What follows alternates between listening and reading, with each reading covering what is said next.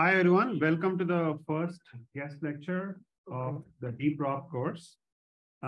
It's my great pleasure to introduce Professor Xiang from University of Texas, Dallas. You directs the Intelligent Robotics Vision Lab at UT Dallas, where the group focuses on robotics and computer vision. Before joining the UT Dallas, he was a senior research scientist in NVIDIA Research Group at Seattle. And prior to that, he was a postdoctoral researcher at the University of Washington, Seattle. He received his PhD from University of Michigan. And during his PhD, he also spent time at AI Lab in Stanford as a visiting student researcher. So you has contributed to several works in the intersection of robot perception, deep learning, computer vision, focusing on robot manipulation, which is the intersection that we are also looking at in this course. So it gives me great pleasure to have him as a guest lecturer. And today he's going to be talking about segmenting unseen objects for robot grasping. So without further ado, I will let you take over. Thanks, Kasik. Thanks for the introduction. And I'm happy to be here to share my recent work on segmenting unseen objects for robotic grasping. I have a look at the calendar of your course. It seems you have discussed the paper on unseen object instant segmentation by learning RGBD feature embeddings.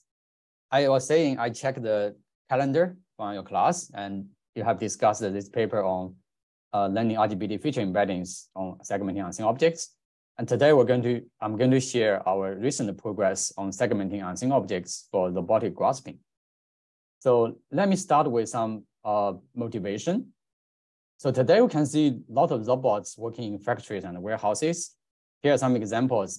These robots are doing various welding and assembling, material handling, and delivering in factory and warehouses. According to the International Federation of Robotics, we can see the number of industry robots is increasing every year. So we have lots of robots working in factory and warehouses. But when we look at robots in human environments, we can find these examples, such as cleaning robots, telepresence robots, or even smart speakers. But then the question is, why we cannot have more powerful robots that can assist the people at homes or offices? For example, can we have some mobile manipulator or even humanoids that can perform tasks in human environments and assist the people? So we would like to address this question, and you will see why this problem is difficult. So in the future, I would imagine robots will do a lot of tasks for humans, such as take care of our senior citizens, assist the disabled people, and serve people in various places. And we hope to have robots that can cook a meal, clean a kitchen table, or even load the dishwasher for us. So these are some examples. We hope we can have intelligent robots that can do for us autonomously. So in order to do these tasks, robots need to manipulate objects. Here are some examples of assembling and cooking robots need to do if they want to perform tasks for us. So it's obvious that robots need to do manipulation if they want to do tasks for us. So in the traditional robotic grasping, people have been working on model-based approaches. So here's the pipeline for model-based robotic grasping. We have perception, where we can do 6 object pose estimation. So we can estimate the 3D location and the 3D orientation of objects.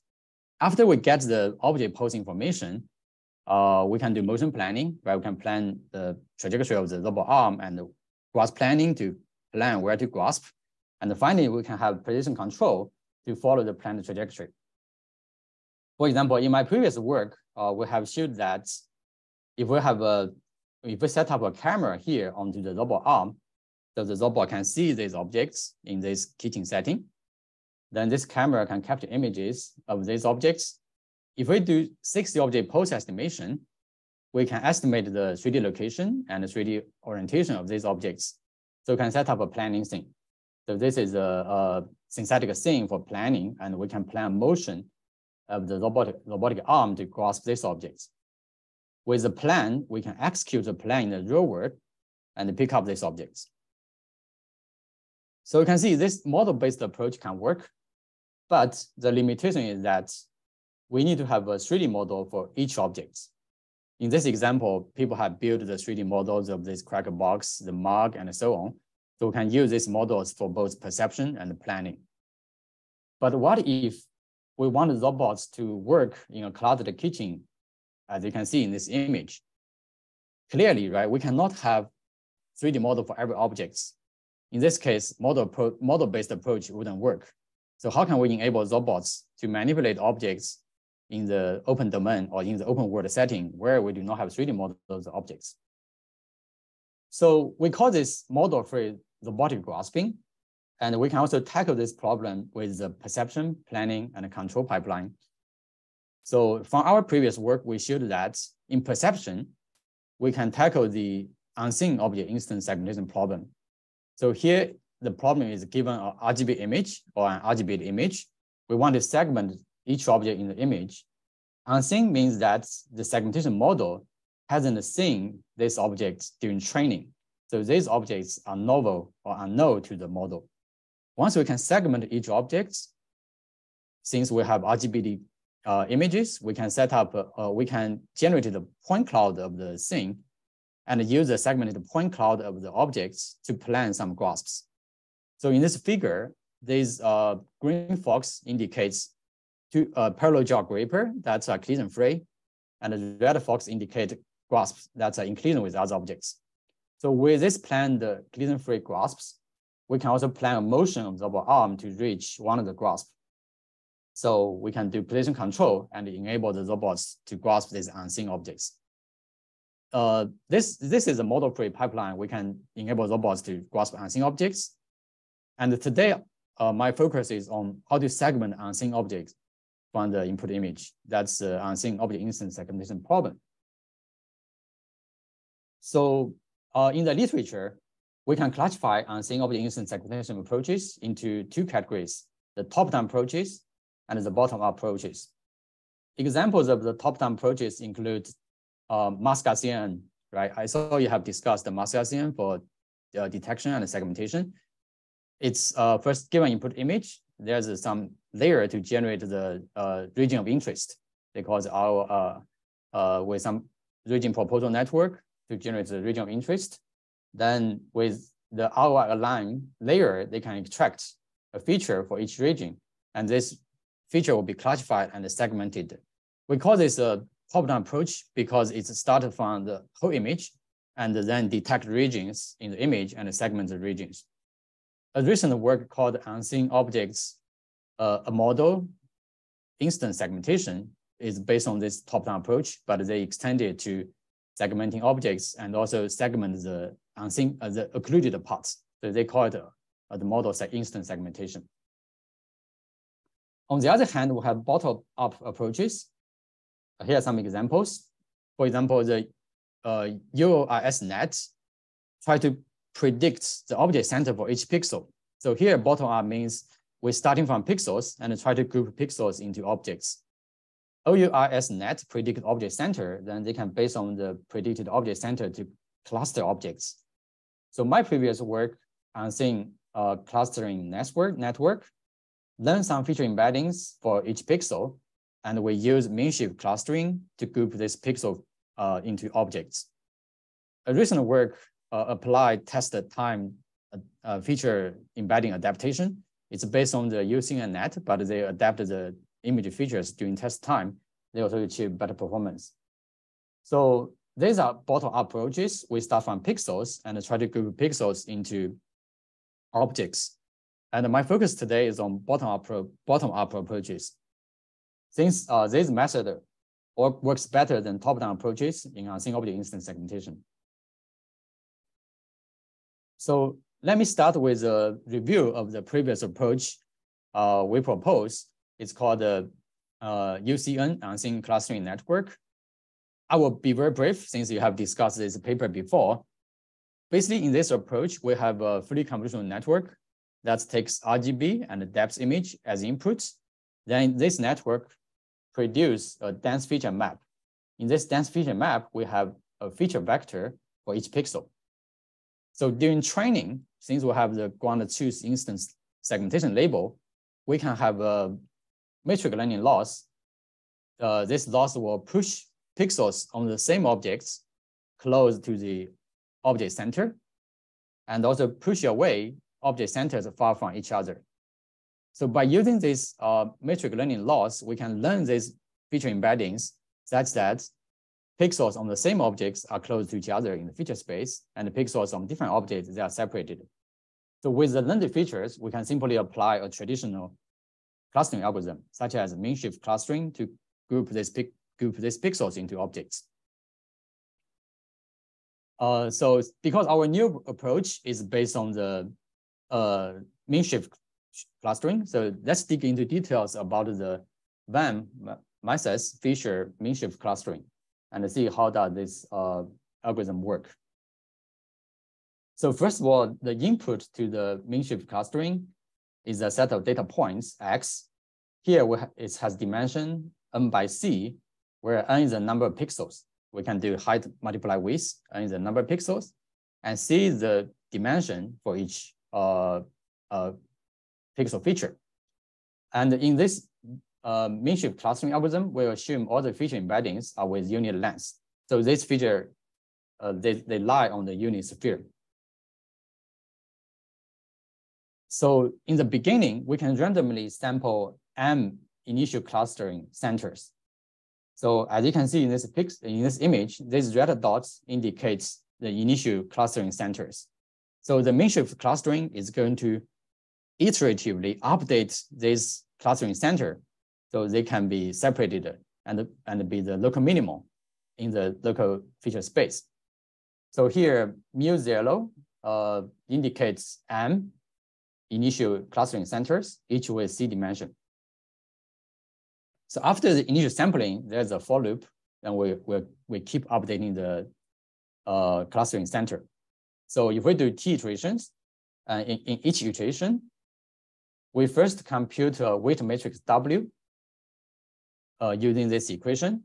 So you can see here, mu t minus 1 is the previous clustering center, and xt is the feature embedding for all the pixels.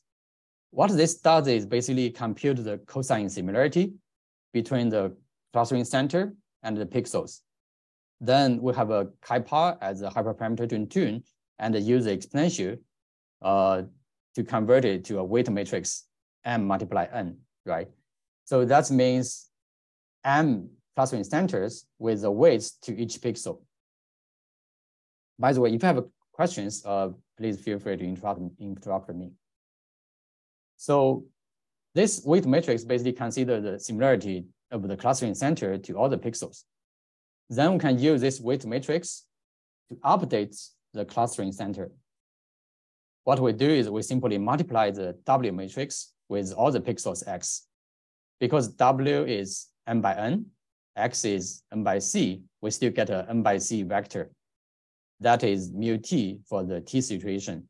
So mu t indicates the updated cluster center after one iteration.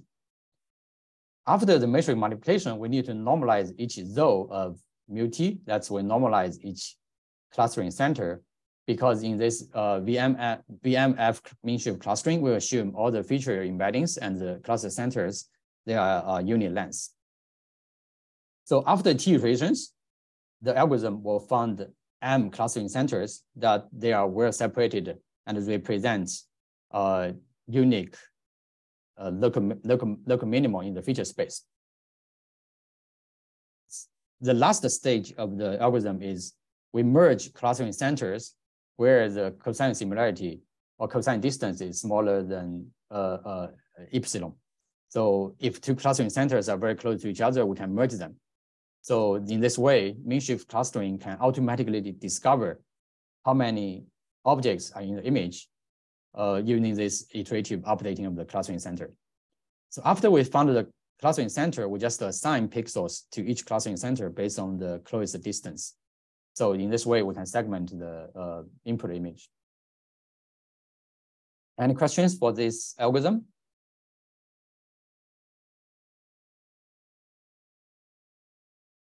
No, I think we're good. Mm. You have? Okay. I think the second stage explanation also after. Like there are two stages. The question is, are you going to talk about the second stage as well? Second stage, oh, that's the two-stage segmentation in the paper. Yeah. Oh, yeah. I'm going to talk about that. Okay. Mm-hmm. So, but then we realized this algorithm can work, but there's some limitation. Here I show you the segmentation results of this image. The limitation is that the mean shift clustering is non-differentiable. So in learning the network, we basically have a loss function on the feature map, and we train the network for feature embeddings. After the training, we simply apply the mean shift clustering. Because the mean shift clustering is not differentiable, we cannot train this network end to end. There's a gap between the network and the clustering. So we cannot backpropagate gradients from mean shift to the feature map. Then the question we want to address is, can we learn a differentiable clustering module jointly with the image feature embeddings? In this way, we can have an end-to-end network. So we train both the feature embeddings and the parameters if there's some parameter in the mean shift clustering. So in general, if we train the clustering and the feature together, the performance can be improved. So this motivates us to think about, okay, how can we make the mean shift clustering a differential module so we can embed it into the network? So before I talk about the solution, I would like to review the transformer attention modules because our approach is based on the attention mechanism in transformer. So as you know, these days transformer is dominating in both vision and NLP, right? The ChatGPT is based on the transformer architecture. The paper attention is all you need to propose this scaled dot product attention mechanism. It's trying to compute the attention between three entities, key, value, and query. So in this formulation, the key K is basically a n by dk matrix. That means m keys, each with dk dimension. And the V has a same number of values. The value V has the same number as keys, m values, but it comes with a different dimension. The query is n queries Q, right? We have n by dk.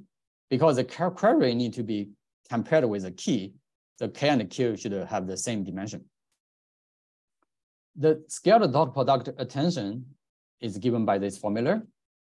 We first do the matrix multiplication between Q and K transpose, to compare all the queries to the keys. Then there's a normalizing factor, dk is the dimension. After that, we do softmax along the rows. So we make it the sum to 1, right? Each row will sum to 1. Then we multiply the V. You can think about the Python dictionary. We compare the query to the keys and use the weights to combine the values. So this mechanism is called a scaled dot product attention, and people use this in the NLP and the vision transformers. So with that, I would like to show you the connection between mean shift clustering and this attention mechanism. So you will see we can use this attention mechanism to convert the mean shift clustering into some transformer layers. So here, softmax basically compute the weights. How can we combine the values? And we get n by dv output from the attention layer. Okay. Then now let's compare two equations. The first equation is the VMF mean shift updating rule. We want to compute the clustering center at the iteration t, given the previous clustering center and the pixel embeddings. Right, that's the equation we have seen so far. And on the second row, you see the scaled dot product attention. If we compare these two, you can see the connection here is that suppose we treat mu t minus 1 as Q and X as K and V, key and value. They are very similar to each other. Right? This tells us we can use this attention mechanism to do the mean shift updating in the mean shift clustering. That means if we use query as the clustering centers, and if we use all the pixel embeddings as key and value, we basically compare query to the keys. That means we compare the clustering center to the pixel embeddings, and then we update the clustering center. So then our solution to convert mean shift clustering into a differential module is use this attention mechanism. So we introduced this variant on the attention mechanism called the hypersphere attention. The hypersphere attention, because all the feature embeddings and the clustering centers in the VMF mean shift clustering, they should be on the hypersphere with the unit length. That's why we call this hypersphere attention. So the difference between the hypersphere attention and the scaled dot product attention, as you can see in these two equations. So first of all, we use cosine similarity here to compare the Q and the K with the G being the normalizing function, because we need to normalize each query and each key to be a unit length. This can be interpreted as a cosine similarity. Then we keep the kappa hyperparameter as in the mean shift clustering. And when we use softmax to convert this metric multiplication into a weights, then we multiply the values. After this, we use the G function to normalize the output again, because we want all the output of the hypersphere attention also be a unit length. So that's the first novelty we propose. We introduce this hypersphere attention. On this figure, you can see what's the difference between the traditional attention and the hypersphere attention. The main difference is basically this L2 norm, because we normalize all this key and the value query keys and the output of the attention into a unit length vector, and we introduce this hyperparameter. So with the hypersphere attention, we can convert the mean shift clustering into multiple attention layers in the transformer. So we can use the hypersphere attention to update the clustering center. As you can see from this equation, so mu L, it's M clustering centers, each with 3 dimension, and L here indicates the layer in the transformer. You can think about it's the iteration in the mean shift algorithm, right? We want to update the clustering center. So we have a sum here, that's a residual connection. We just update the clustering center by adding the output from the hypersphere attention. So the query Q is given by a mapping from the previous clustering center to the query matrix. So query Q is also with dimension M by C. And for the keys and values, they are with dimension H multiplied W, height, width, and channel. So these are the pixel embeddings. And they are all normalized with unit length. So from this equation, you can see we basically compare the previous clustering center against the pixel embeddings, and then add a mask. This M is called the attention mask. It's predicted by the neural network. So the neural network predicts this ML-1. It's just a 0 and a 1 matrix, but with dimension M multiply HW. So you can think about M is the number of clustering centers, right? That means which pixel the clustering center attended to, either 0 or 1. If the network predicts 0, then we will mask out these elements. So this M matrix added here is called the mask. That's why we call this masked mean shift attention. By adding that, we have a softmax to normalize the weights and multiply V and add it to the previous clustering center. So in this way, you can see we can use this attention layer to update the clustering center.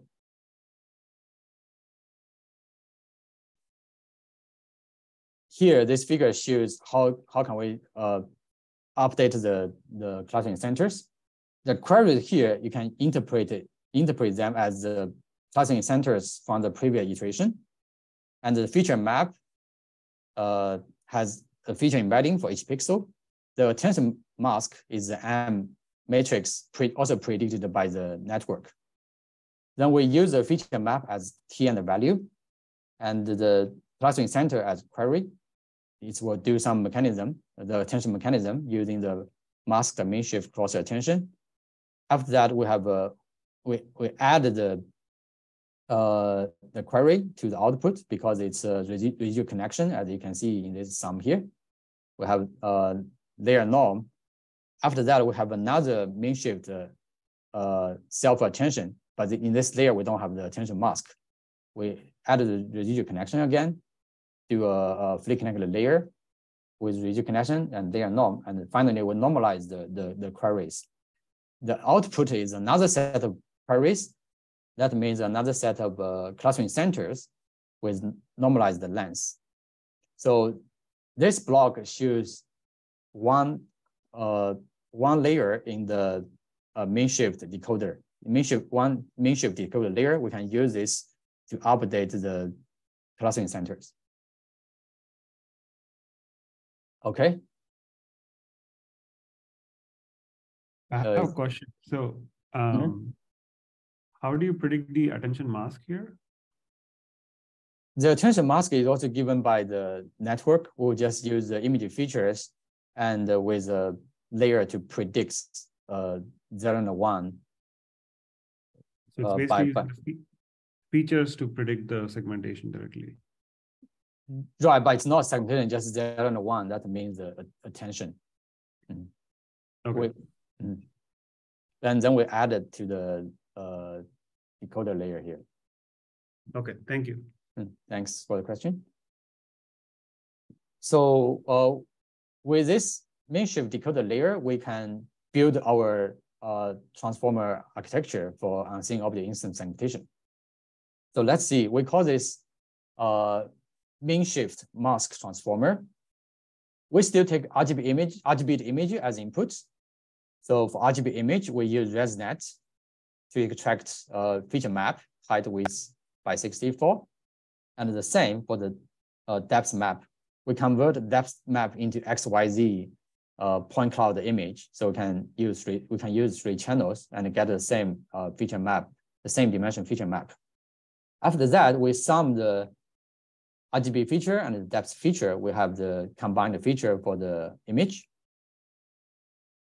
So next, we will initialize some learnable queries. So you can think about this as randomly initialized queries. They are 100 by 256. That means 100 clustering centers. So then these queries go through the mean shift decoder layer by using the queries the learnable queries and the KV key and value from the feature map. We can do n mean shift decoder layers. In the experiments, we tried 6. We do 6 of these layers. Then the output of the layer here is another set of object queries with the same dimension, 100 by 256. So 100 object queries. You can think about this as 100 clustering centers. Then we can simply do a multiplication between the queries and the feature embeddings to output 100 binary masks. So these pixels will be assigned to one of these object queries. In addition to the 100 mask, we also have a classification layer. This will just classify the query into 0 and 1. 0 means background, 1 means foreground. Because we do the unseen instant segmentation, we don't have object categories. And the classification score can be used as a confidence to tell us how confident is this query to be an object or to be a background. So then we can threshold this classification score to keep the high confidence masks. So the network always predicts 100 masks, but we just keep the high confidence ones. That will be 5 or 6, depends on how many objects are in the image. So you can see from this network, we basically simulate the mean shift clustering with this attention decoder layer with the learnable queries. So that's our new approach for unseen object instance segmentation. We call it mean shift mask attention. And this network can be trained end to end. In this way, we can jointly learn the features and the parameters in the mean shift clustering. Okay. So for the two-stage approach, one student asked, we still can have the two-stage approach in this method. The first stage, we take the RGB and the depth image as inputs. We use one mean shift or one masked mean shift transformer to predict the initial label. But in this example, you can see there's a orange on the can, but the first stage cannot segment it. So the second stage network basically work on the region of interest for each segment. The first stage produce segment masks. Then we just crop each segment mask, crop the RGB and the depth image of each region of interest, and run another mean shift transformer onto the segmented image. In this way, for example, we can correctly split the two objects in the first image and obtain a better segmentation results. So the two-stage network, they are trained differently. The first stage is trained with the whole image, but the second stage is trained with this region of interest. So the image size will be reduced. We train with 256 by 256 for the second stage, but for the first stage, we train with 640 by 480 images. Then, but in inference, we just concatenate the two stage and run on the images. So that's a two-stage network. Okay. So for the experiments, is there a question? Yeah, there is a question. Okay. So the ROIs during testing time, how do you come to that? Like, how do you generate that? Oh, it's from the, yeah, I can hear it. Okay. Yeah, thanks. The ROIs are from the initial label, right? The initial label will predict, let's say, 5 objects, as you can see in this example. Then we can crop a region of interest around the predicted initial label. That will be the input to the second stage. Thank you.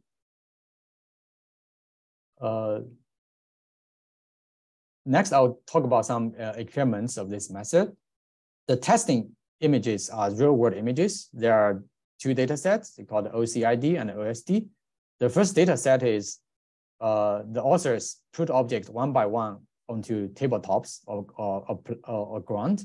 They add object one by one so they can incrementally get the ground truth masks. And the second data set is smaller. It's called OSD, Object Segmentation Database. It's a tabletop object data set with occlusions between these objects. So these are real-world testing images. And for training, we follow the previous approaches and train the method on the synthetic data set. So this data set is called the tabletop object data set. We use ShapeNet 3D shapes and simulate 3D scenes with these objects. We basically put object onto tables and then render RGB images around the table. So we can get RGB depths and the segmentation masks of these objects. This is done in the PyBullet simulator. This data set has 40,000 scenes with 7 RGB images per scene for training. So we train on this data set and test on 2 real-world objects data set. So here's the results. You can see we have done both RGB inputs and depths, RGBD, and compare with the previous approaches. So for RGB, MS mean shift mask transformer, that's a new approach. It can improve the segmentation accuracy compared to the previous approaches. Similarly for depth, although it's not as good as UCN for some matrix, but overall it achieves very competitive results. And since we can train the network end to end, it shows better performance in the real world testing. So here's some qualitative results from the method. First, they'll show the input images. And second, though, is the initial label from the first stage transformer. And the last, they'll show the second stage transformer outputs. So, and the last two columns show the UCN results. And you can see for this image, UCN cannot segment the two objects, but this new approach can successfully segment the two objects. So qualitatively, we see some improvements of this method over UCN. But the approaches still have some failures. Here are some representative failures. The first type is under segmentation. So the objects, when they are very close to each other, right, the network cannot separate them. Even with the two-stage approach, the method still cannot separate them. The second type is over segmentation. If the object is occluded for the middle part, as you can see in this box, the network tend to segment a single object as multiple objects. So these are some challenging cases we're still facing with this method. So, is this failure case using RGBD as well? Yes, it's RGBD, but still it cannot correctly segment it. Okay. So because we still have these failures, then we think about, okay, how can we fix these failures? Okay, so basically there are two directions we can try. The first direction is we can use better models. Previously we used ResNet, right? How about we try swing transformers or the OpenAI clip or even other better models? This can improve the performance. Another idea is, can we have better training data, right? The approach is trained purely with synthetic data. And these synthetic data are not photorealistic. They are rendered from pipe bullets. For example, we can use photorealistic synthetic data set. Here are some examples from the UOAISnet. They use photorealistic synthetic data sets, and they show training with these data improve the performance. But how about, can we get some real world data? Why not just train with real world data and apply it to the real world test images? But then the difficulty is, it's really hard to get real world data. If you think about this data sets in the computer vision community, right? ImageNet, COCO, they are all internet images. But in robotic settings, we care about this tabletop or cabinet drawers. There's not much data set in this domain, right? How can we obtain real world data set to train the unseen object instance segmentation network? So we propose a solution. How can we get the real world data set? We call it self-supervised unseen object instance segmentation. We try to leverage object interaction with objects, and then the robots can automatically get training data in the real world. So let's see how this method works. So we start with the synthetic data trained network, right? For example, the UCN or the mean shift mask transformer. These are segmentation networks trained with synthetic data. If we directly apply the synthetic data trained network to this input image, it has failures. It cannot separate objects that are very close to each other. So suppose we can have the robots, and the robots can push these objects. And then after pushing, it's automatically collect data, generates segmentation masks of the pushed objects. Then the robot will automatically collect a set of training data in the real world. So then we can fine-tune this segmentation network to improve it, fine-tuned with the real world training data. Then we show that after this fine-tuning, the performance of the segmentation can be improved. So with the real world fine-tuning, in this case, we can correctly segment these objects. But the difficulty in this approach is, how can we leverage robot pushing to collect data and generate ground truth segmentations so we can use this data to fine-tune the network? So then we propose a solution. We leverage long-term robot interaction with objects. The idea of pushing has been explored by the robotic community, but all the previous approach, they simply push object once and then segment which object is moved. Using a single pushing has some limitation. For example, if the robot push, but two objects moves, they will segment two objects. So in this case, they cannot get the ground truth mask by a single push. Our idea is to leverage a long-term robot interaction. Here is robot pushing. Suppose the robots continuously push 5 objects. Let's say a robot pushes 20 times. And in the end, ideally, these objects should be separated. Then we can use this video sequence to obtain segmentation masks of every image. That's our idea of the self-supervised data collection. So here's an example, right? We present 5 objects in front of the robots. This is a fetch mobile manipulator. And we intentionally put these objects very close to each other because these cases are very difficult for the robot to segment. Then we use motion planning and the initial object segmentation to plan pushing actions. The robot is continuously push these objects until the end. So in the end, very likely these objects will be separated. So during this pushing, we can capture RGB and depth images. So these images are captured during robot pushing. And we can also obtain some initial segmentations from our synthetic data training network.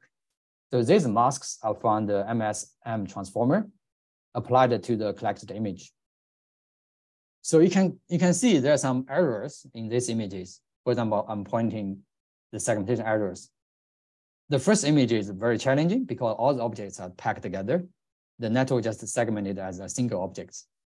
So in this image, there are 5 objects, but the network only produced 3 segments.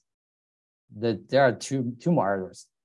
But when the objects are separated, the network can successfully segment them.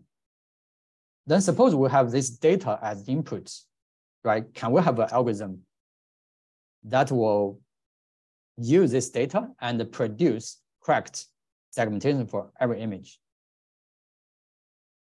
We can do this by leveraging optical flow based multi-object tracking and the video object segmentation. I will show you how can we do this. But the output of this system is we have correct segmentation masks for every image the robot collected during pushing. So in this example, we correctly segment all these 5 objects. You can see for the first image, these objects can be correctly segmented. Suppose we use this data to fine-tune the network. Ideally, the robots will segment these objects successfully. So we call this self-supervised unseen object instance segmentation by leveraging long-term robot interaction. The novelty is basically to leverage long-term pushing. All the previous approach, they just push it once, but we push about 20 times and get all this data. Are you going to talk about like how you are determining how to push, like the push action? Oh, so basically that part is, I don't have in the slides, but the idea is you have this initial segmentation, right? Then we can randomly pick one segment. Because we have point cloud the segments, we just do a motion plan of the robot gripper to either left or right of the segments and push the object to the left or to the right. Oh, let me show you a video so you can see how the pushing work. Okay. Right, so basically we use this segmentation mask to guide the pushing. And here's the motion planning thing. We plan the motion to either to the left or to the right of the objects. And the robot always pushes the objects to the center. In this case, we can prevent the object being pushed out of reach. But this is not a policy, just a program. You can think about the motion primitive, right? Just move there and push left or right. Right. So in the code, we say you have to push each object 3 times. So usually in each video sequence, the robot has 20 pushes. So we can get about 20 images. Then we can get RGB depths and the initial segmentations.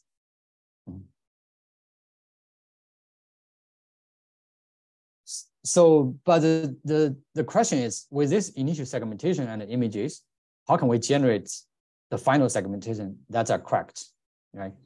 Our idea is based on multi-object tracking.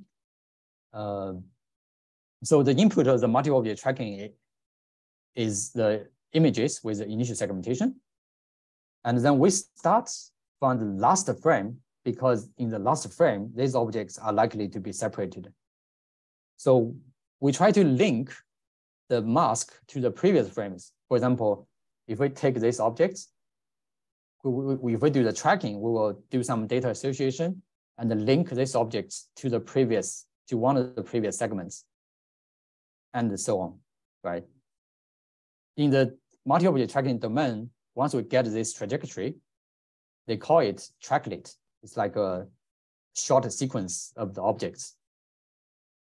But in order to do the tracking, we need to have some data association measurements that tell us how likely this mask should be associated with another mask. If we can have such a score or measurements, we can just do a greedy search and link all these initial segmentations. So our measurements of the data association is based on optical flow, and it's a very good measurements to tell us which objects to be associated together. Here's the example. We have 2 images from time 1 to time 2, right? So we can compute optical flow from one mask to all the other masks. In this example, you can see, because this is a incorrect segmentation, if we compute the optical flow to one of the masks, some pixels will fall outside the mask here, right? Then this is some signal to tell us they are not likely to be associated together, or there's something wrong in the segmentation. We use forward flow, that means from time T1 to time T2, but we can also compute backward flow from T2 to T1. In this case, the pixel in this mask all fall into this mask. But by combining the forward flow and the backward flow, we can compute a score between 2 masks across the time steps. In this case, because some pixels of this mask fall outside the right mask, the score is low. The score is basically based on the intersection of union of the propagated pixels using optical flow. The optical flow is computed by a neural network. It's a flow net, a pre-trained neural network. Then we can use optical flow to propagate pixels to the other image, and we count the intersection over union of the propagated pixels and the mask on that image. So if there's some segmentation error, the score will be low, as you can see in this case. But if the segmentation is correct, as you can see in this case, the tomato is correctly segmented in 2 frames. Both the forward flow and the backward flow will propagate the pixels to the correct region. Then the score will be high. So our tracking is basically based on computing the data association score between every pairs of a mask, and then choose the highest segments to link. We don't we didn't apply a very complicated multi-object tracking algorithm. We just computed the matching scores and then do a graded search from the last frame to the previous frames. In this way, given a video sequence, we can obtain a set of tracklets. So then we will use these tracklets to guide us how to segment all the images. Okay, so this is the multi-object tracking part. Once we get a tracklet, the next question we're thinking about is, how can we generate the masks for all the images? So you can think about each tracklet, it's very likely to be a single object. Because this data association score, run masks wouldn't be associated to one of these tracklets. We can filter out these run segmentations. So a single tracklet, it's very likely to be a single object. Then suppose we pick one mask in the tracklet and propagate this correct masks to all the other frames. We can obtain the segmentation of these objects in the whole video sequence. We call this mask propagation using video object segmentation. So we leverage a state-of-the-art video object segmentation method called XMEM. They use some long-term memory to segment objects given an initial segmentation. So in this example, suppose we pick frame 20 as our initial mask. That means we initialize the segmentation method with this mask and then propagate this mask to all the other frames. So we choose 20, we propagate to 10. That means we just use these masks to initialize this method and segment these objects. So you can see you can correctly segment the objects in all the frames, even if the object is in clutter with other objects. So in this way, we can get a segmentation of these objects in all the video frames we collected. So here's another example. If we pick the initial mask for these objects, we can propagate or segment all the other image frames. So we do this for every tracklet. For every tracklet, we select the initial mask and then propagate the mask to all the other images. And finally, we can combine all the masks on every single time step. That's how we obtain the final segmentation results of this method. So here are some examples you can see. In the middle, you see the initial segmentation. There are errors, but the final segmentation using this algorithm based on multi-object tracking and the video object segmentation, we can correctly segment all these objects. It's not perfect, but it's about 95% accurate in the final segmentation. So for example, if you compare these two images, the initial segmentation has some errors, but the final one after this processing can correctly segment it. So then we will use this final segmentation as our ground truth labels, and then we can use this data to fine-tune the pre-trained networks. That's the idea of this self-supervised single object instance segmentation by leveraging robot interaction with objects. So next, I will show you some results.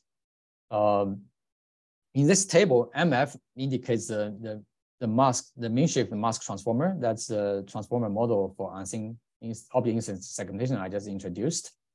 With a star, that means we use the real world data to fine tune it.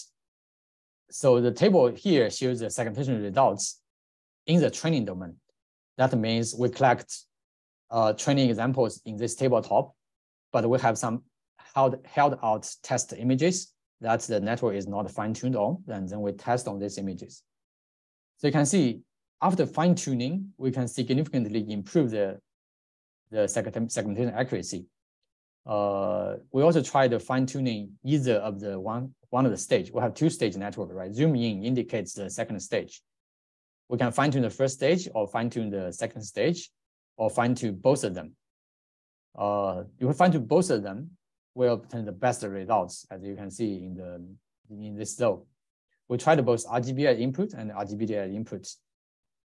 We achieve about more than 90 F1 scores in the same training domain.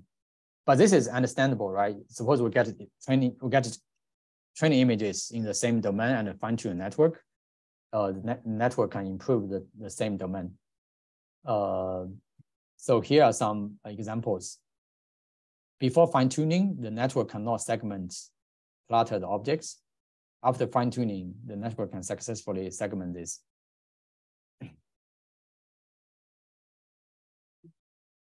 We also apply the fine-tuned network to different domains, right? We fine-tune in this tabletop domain, but we tested the fine-tuned model on the two data sets, OCID and OSD.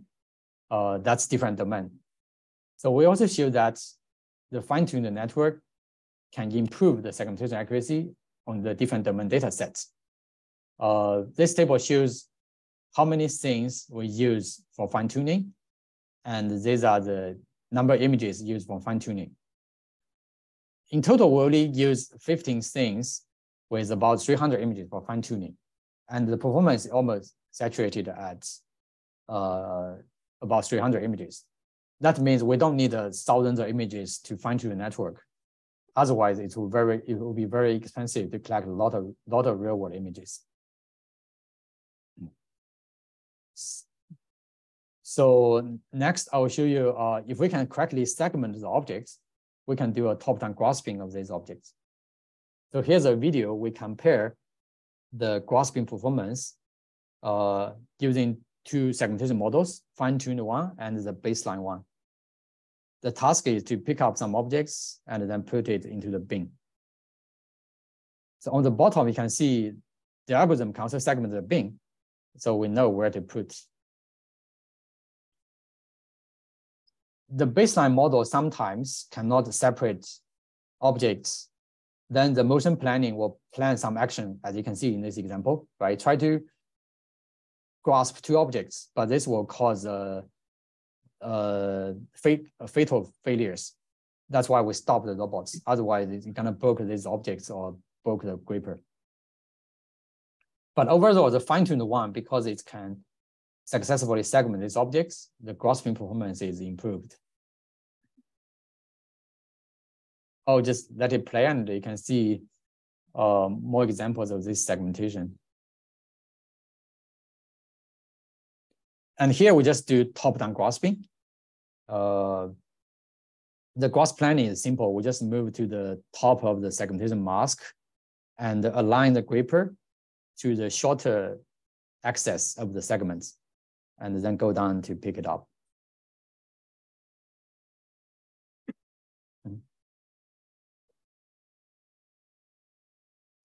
Some other examples.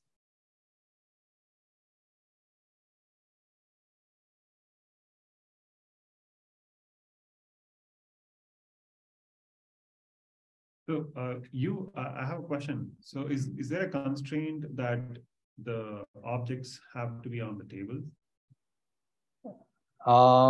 The segmentation network, right? It's trained on tabletop things.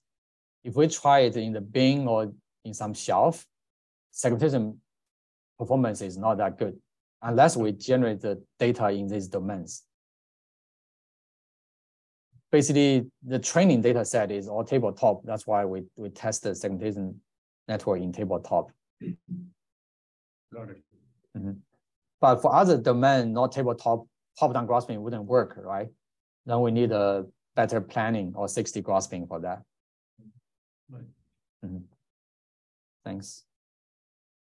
And would the application of this kind of system be to like deploy a robot to an unseen like environment and let it play with objects to rapidly fine-tune on a new sort of set of domains? Is that the hope? Yeah, that could be one application, right? If the robot in a new domain, it sees some objects cannot segment, it can interact with these objects to get some training data. And next time after fine-tuning, the robot can recognize these objects. So, but this is some preliminary study on this direction. This is definitely a challenging problem to explore, right? We just deploy robots to a completely unseen domain. in this experiment, the students put this object onto the table, then the robot start pushing, right?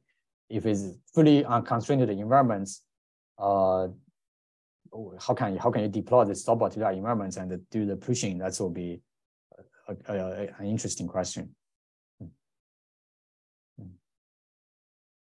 And like in the first stage where you do the instance segmentation, right?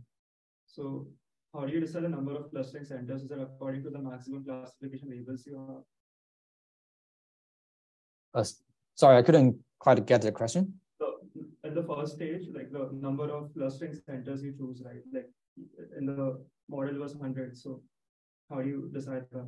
So how do you decide the number of cluster centers? Oh, I see. 100 is basically a hyperparameter. But it's large enough, right? In an image, it's very rare you have more than 100 objects. That's why we choose 100. But because each object segmentation has a score, we can just threshold the score to get the number of objects. But we simply set 100, follow previous approaches. Okay. The voice is quite broken. Can you? No, I was asking if there are unknown objects, right? So right. When you segment those unknown objects, you just ignore those, or do you fine tune it and add those to the? It's when we present this object to the robot, right? They are unknown. Then we apply the unseen object instance segmentation to guide how to push. After pushing, we can get segmentation masks of these unknown objects. So we can fine tune the network. But we didn't test on the training object. We test on new objects. So the testing is still unseen objects with respect to the fine-tuned network. I think if I understand the question, it's more like, can you do like some sort of continual learning where you have unseen objects, you do this segmentation, and then you keep adding that to your training if necessary? I think it kind of couples with the interactive segmentation, and then you add the data into. But I guess that's what you're doing in general. Yeah, but I think definitely we can do that. It's just requires some user in the loop, right? After the robot push a set of objects, you need to replace with another set. And also the training need to be online as well, right? You keep updating the network. Actually, continuous learning is also a very promising direction to explore. Okay, so with that, let me conclude my talk today. I basically talk about two works. The first one is called the mean shift mask transformer for unseen object instance segmentation. You can check the archive paper. The idea is we can convert the traditional VMF mean shift clustering into decoder layers. Then each iteration in the mean shift clustering will be a transformer decoder layer. We can do multiple decoder layers to update the clustering center. Then we have an end-to-end network that combines the feature learning and the mean shift clustering. So we can train the model end-to-end. The second one is a self-supervised unseen object instance segmentation. So we leverage long-term robot interaction with objects. I emphasize long-term because that's people haven't done before. Previously, just push once, then get the mask. It's clearly when you push it once for clustered objects, the object cannot be separated. That's why we leverage long-term robot pushing. For the technical contribution, we combine multi-object tracking with the video object segmentation to get the ground truth masks. Then we can use this to fine-tune the network trained with synthetic data, so we can improve the segmentation results in the real world. So this is my email. If you have questions, you can send an email to me, and I'm happy to answer more questions if you have. First of all, let's thank you, and then we can have some discussion. Yeah, thank you. Thank you. Thank you. I have one question in the long-term robot interaction and how you are doing the multi-object tracking. So you mentioned two things. One is you did the optical flow-based approach, and then you leverage the XMEM paper. So I was wondering which is the one that you're using. Oh, it's a pipeline method. We first do multi-body tracking to get the tracklet, right? For example, in this example, we can get a tracklet of this one, of these objects. Then we need to select one of these masks in the tracklet. Suppose I select this one, then I will use the XMEM to propagate this mask to all the other images. So first do multi-object tracking to get a tracklet, then apply the video objects instance, video object segmentation. I see. Because I'm assuming like if you just use optical flow where the let's say the flow is too large between two frames, the traditional optical flow would not work, right? Yes, and also there are segmentation error, right? For example, if we check this error, we cannot link these objects to this mask because the optical flow score will be very low. In this case, we don't link them, then this tracklet will be stopped here. But how can we segment these objects? We will apply the video, the XMEM to segment these objects. Got it. Right. That's the idea. So XMEM will be applied to the entire video where the robot gripper is available. It is also like, it's kind of used for the entire video rather than just 2 frames, right? Yes, exactly. It will apply to every frame. So that's why we can segment all the objects. But it's important to pick the correct initial mask, right? For example, if you pick a wrong mask that contains 2 objects, it will always segment the 2 objects. So, but we use the tracklet and find a high confidence score in the tracklet to initialize XMEM. Then we track, we segment the whole video. Got it. Mm-hmm. Any questions? I have a question. Mm-hmm.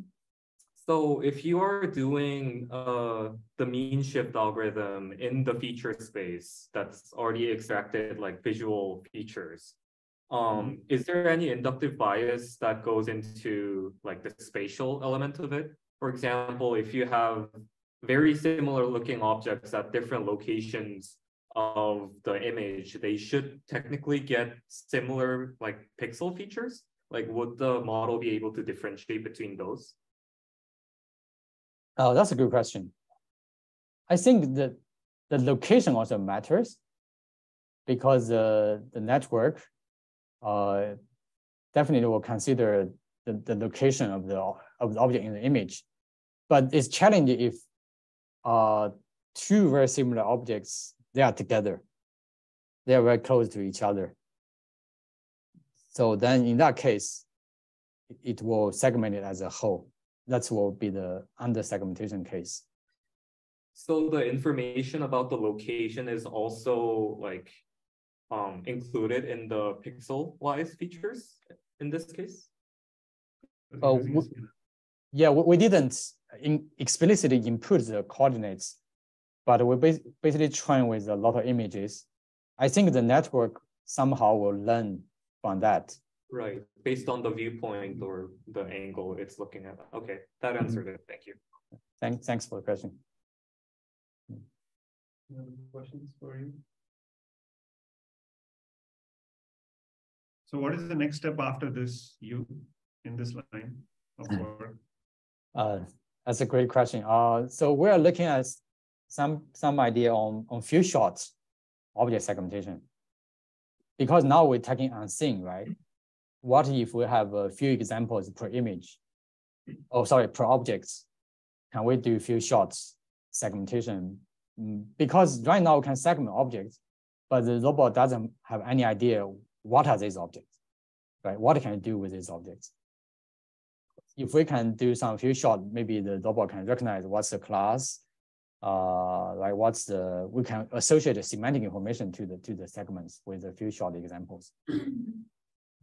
That's one direction. But definitely the performance of the unseen object instance segmentation can be improved.